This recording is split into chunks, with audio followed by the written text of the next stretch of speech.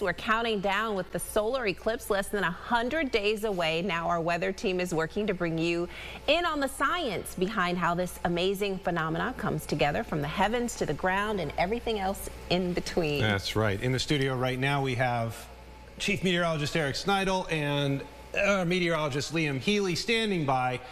Gentlemen, what are we talking about today? Well, we're going to start this one off with some of the basics here. With mainly, how do these eclipses even happen in the first place? And what are the different types that we can see? So starting off with the how here, Eric, the basic idea is that the moon in its orbit around the Earth, it moves in front of the sun. And where the moon is in its orbit is going to have an impact on exactly what we end up seeing. Yep, and that's the big part of this. To get this type of eclipse that we're going to see in Rochester on April 8th, which is a total solar eclipse, the moon needs to be near its what we call perigee, fancy word for the point in its orbit that is closest to Earth. So the moon appears large enough to actually block out the sun completely. Now, during this year's total eclipse, the moon will be just past this point, but still close enough to the Earth to completely obscure the sun and provide near total darkness in the path of totality.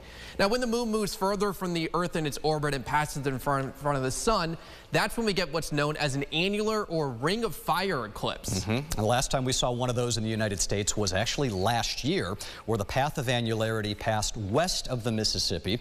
These are slightly more common than a total eclipse, happening on average at a random point on the Earth about every 244 years versus every 375 years, according to NASA.